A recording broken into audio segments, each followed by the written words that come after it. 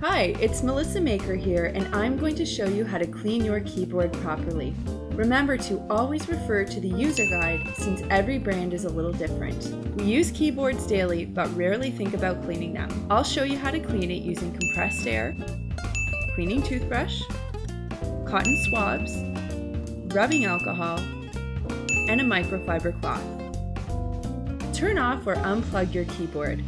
Hold it upright and use your cleaning toothbrush to brush out any loose debris. Start from the top and work your way to the bottom. Then spray compressed air in short blasts using the same top to bottom motion to blast out more stubborn debris. Always hold the canister upright and don't shake it.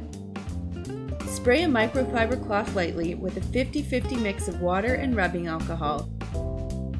Carefully wipe the keys and board, rubbing out any tough spots in a circular motion.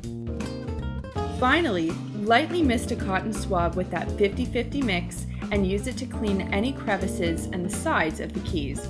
You'd be surprised what comes out. About once a year, it's recommended to remove all the keys for a deep cleaning. To remove the keys, use a flat object and gently wedge it under the key. It should pop right off. Once all the keys are removed, you'll be amazed at what you'll find. Look at the cat hair and crumbs in here. Compressed air won't get rid of this.